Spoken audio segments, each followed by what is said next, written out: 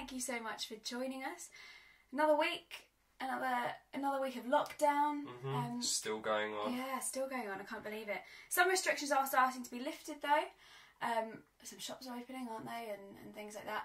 And some churches are now allowed to reopen. So St Augustine's is looking at reopening very, very soon for just a few hours during the week for private prayer. Keep an eye on our social media and our website, and we'll announce it as soon as we know for sure when we'll be reopening. And there'll be lots and lots of safety precautions in place to make sure that you're as best protected as you can be. But we'd love to see you for private prayer when we're open. Absolutely.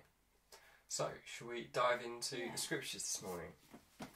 We are still in the book of Acts, the story of the early church. And today we're reading from chapter 15 and verses 1 to 11. So do follow along at home. Some men came down from Judea to Antioch and were teaching the brothers, "Unless you are circumcised according to the custom taught by Moses, you cannot be saved." This brought Paul and Barnabas into sharp dispute and a debate with them. So Paul and Barnabas were appointed, along with some other believers, to go up to Jerusalem to see the apostles and elders about this question.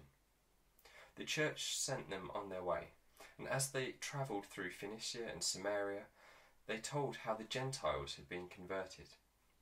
This news made all the brothers very glad. When they came to Jerusalem, they were welcomed by the church and the apostles and elders, to whom they reported everything that God had done through them. Then some of the believers, who belonged to the party of the Pharisees, stood up and said, "The Gentiles must be circumcised and required to obey the law of Moses." The apostles and elders met to consider this question. After much discussion, Peter got up and addressed them. "Brothers, you know that some time ago God made choice among you that the Gentiles might hear from my lips the message of the gospel and believe.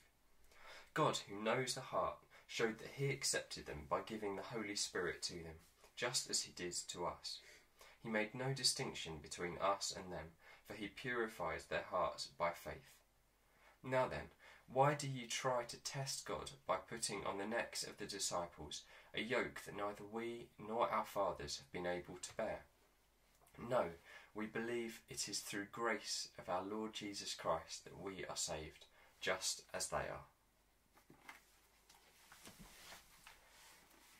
So it's retelling the story of a debate that was going on in the early church, or probably a fairly fierce debate about basically what you had to do to be part of the community that Jesus started, to be part of the church, to be part of those who were assured of their salvation. And there were some different ideas about what that meant floating around, weren't there? Yeah, and that, as we hear right in the beginning of that reading, that kind of started from the Jewish custom was to circumcise their children. I think it was 8 days after they were born was the custom, and or maybe it wasn't. I can't remember. But that started way back in the Old Testament, where God says to his people, "This is going to be a covenant. This is how you're going to know that you are mine. You belong to me. That you're my people through this circumcision covenant that I'm making with you." So this is what's been going on for hundreds and hundreds of years with the Jewish people. Yeah, and a covenant is kind of a churchy word, isn't it? It means like this, like really firm agreement, a total commitment, doesn't it, to one person. It's not like a contract where if you do X, I'll do Y. Yeah. It's so much more than that, isn't it? And that's what was going on with the covenant of circumcision. But then, of course, when Jesus came along, he said he's not getting rid of the law, is he? He said he's not taking a letter away from it, but he fulfilled it, and that meant that the way that we can live post Jesus is a little bit different. And of course, when Jesus was sharing the Last Supper, he said, "This is the cup of the new covenant," didn't he?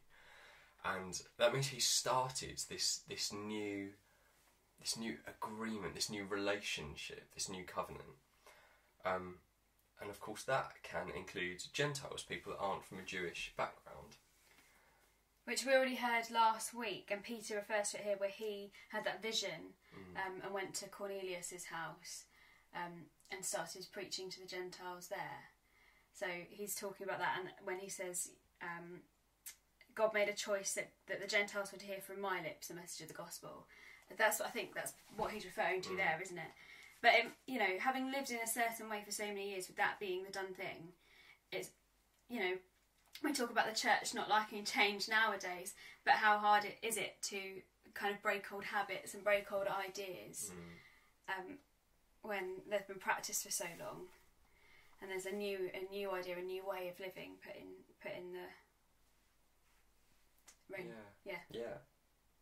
And I guess one of the key points that Peter's making when he stands up and reports back what the apostles and the elders have sensed is God's way in this, is that it's not what we do that saves us. It's not that act of being circumcised that brings you salvation or anything like that, but it is by the grace of God and nothing else that we are saved.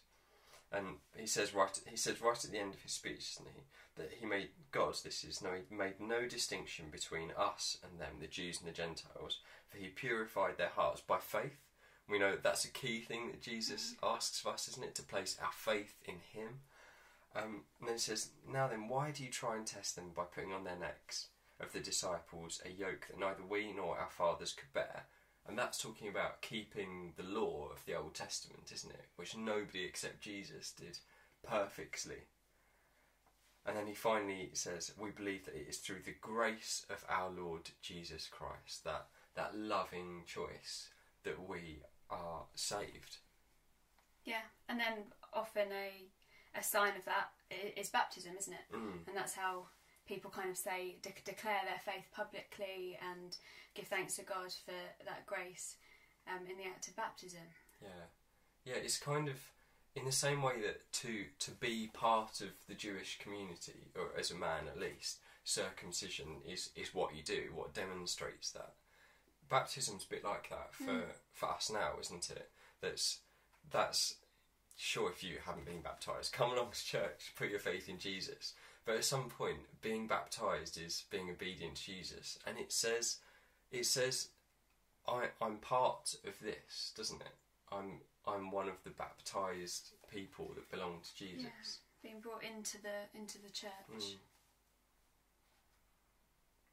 Oh, there's a lot to go through there, wasn't there? Yeah, good stuff. Shall we pray together?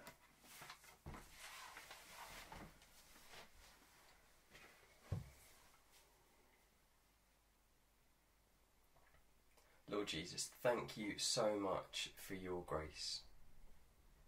Thank you that we're not saved by anything that we do. We're not left on our own to work for our salvation, but you, in your love, give it to us as a gift. Lord, would you help us to respond to that by placing our faith in you? And Lord, if for those of us who have been baptised, we thank you for that powerful sign, for that moment, that sacrament that shows that we are part of your community. And for those of us who haven't, Lord, would you speak to us about that? Would you speak to us if you're calling us to be baptised? We pray for all those who are desperate to be baptised, who are waiting to be baptised but can't at the moment because of all of the restrictions in place. Lord, would you hold them close, and would you bring them to baptism in your own perfect timing? And we pray for all the churches that are getting ready to open up this week. I pray that they'll be filled with wisdom. The people who have to make these decisions will know what the right thing for their church is. We pray for your protection around all of the church buildings and all of the people coming in to pray. And we give you thanks that we can finally start opening again. In Jesus' name, amen. Amen. can't wait for when we're able back to normal. Back. Well, whatever normal. Yeah, looks well, like. whatever normal looks like, for when we can get everyone together in one place and celebrate some baptisms Feels together. like a long time since that happened, doesn't it? Yes, it does. Yeah. Well, thank you for joining us this morning. The fun is not over. We have a pub quiz tonight at 7 o'clock. The Zoom room will be open at 6:45. You can find the details for that on our social media, or just pop us a quick message. We'll send that over to you as well. It should be really fun. Yeah, it's going to be really great. Colin and Kathy, our quiz masters, always put on a wonderful evening. So why not bring a friend, bring the whole household on one Zoom call, make a really great evening of it. Yeah. Stay safe. God bless. Bye.